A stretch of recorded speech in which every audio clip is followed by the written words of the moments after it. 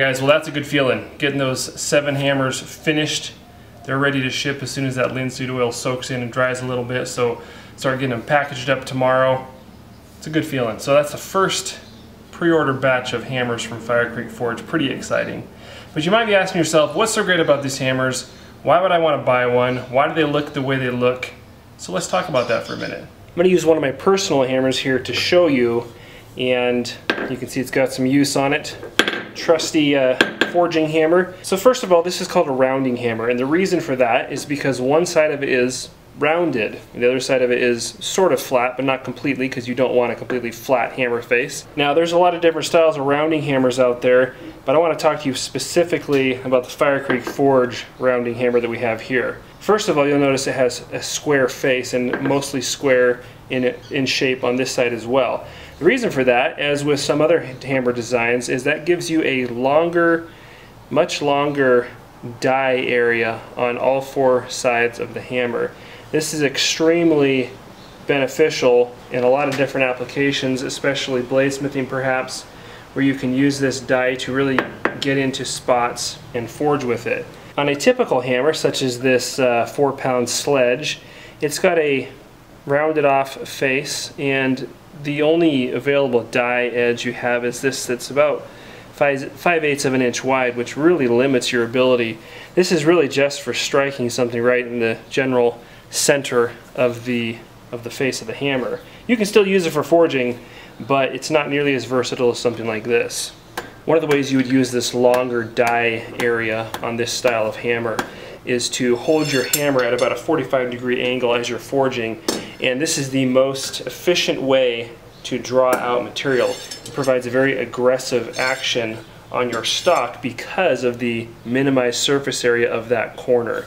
And then once you have created a series of mountains, or what you would call divots in there, you can go ahead and flatten those out.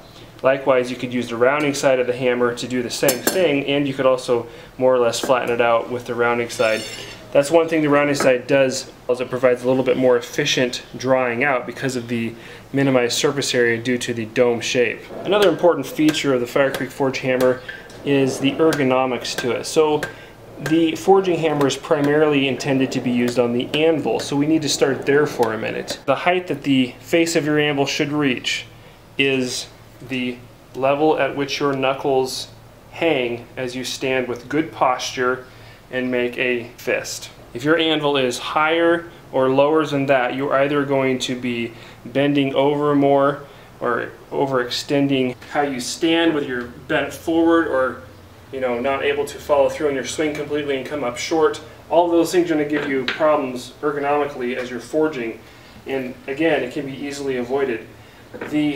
One of the design features with the Fire Creek Forge rounding hammer is that the distance between the handle and the face of the hammer is minimized, and that means that you want to be able to look at your knuckles and have the face of your hammer approximately come into line with those. You can see right here the face of my hammer is very close to the plane of my knuckles depending on how I hold my hand, but it's much closer than, for example, this hammer right here. And again, a 1/2 inch, 5/8 of an inch, that can make a big difference ergonomically.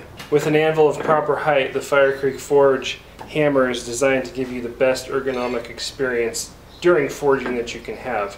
Another feature you'll probably notice on the Fire Creek Forge rounding hammer is the shorter handle. This handle is between 11 and 12 inches long. A little bit different than your typical hammer handle. A lot of times you'll see blacksmiths using hammers similar to this and holding the hammer way out here, way out here. Now, I realize that some people are used to this and it's their preferred method, but you have to take into account simple physics. The longer this lever is, which is what it is, the more pressure and resistance it's going to put on your joints as you're using this hammer, because it can. It's a simple machine, simple physics. The weight of this hammerhead is able to put more strain on your joints all the way up through your shoulder with a longer handle. That's just all there is to it. This hammer right here is 4.5 pounds. I typically use a 5.5 pound hammer for most of my forging. These are weights that you're not going to start out with. However, as you work up in your forging career, you will notice that you're going to need a bigger hammer to get work done more efficiently instead of hitting the steel harder with a lighter hammer. All these design features together allow you to use a heavier hammer to be more efficient without sacrificing ergonomics and comfort during forging. Instead of using a hammer handle and holding it way out here to try to get the power of your swing and allowing that to torque around your joints and your wrist and put undue strain and stress onto your joints, this allows you to hold the hammer where it best balances in conjunction with your body. And using an appropriate hammer weight, you can get the most efficient work done with the most comfort. And in my book, that's a win. Once we've created a high-functioning quality product, style, looks, and inspirational design is important to me as well. So what I've done here is create what I feel like is sort of a Viking-esque, old world, historical type hammer. Something that conjures up images maybe of the old village blacksmith in Europe perhaps, or maybe not too far from the shores of Norway in some Viking age. I do know that this hammer is inspiring to me, and I hope it is to you as well. And as if all that wasn't enough already, these are hand forged by me in Texas, United States of America, from steel manufactured in Seguin, Texas, United States of America.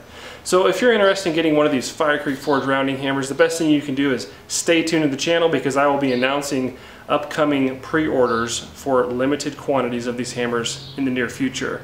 And if you're interested in seeing how I make these, go ahead and check out this card up here and click on that video and you can see the entire process. As always, thanks for watching, and we will see you on the next video.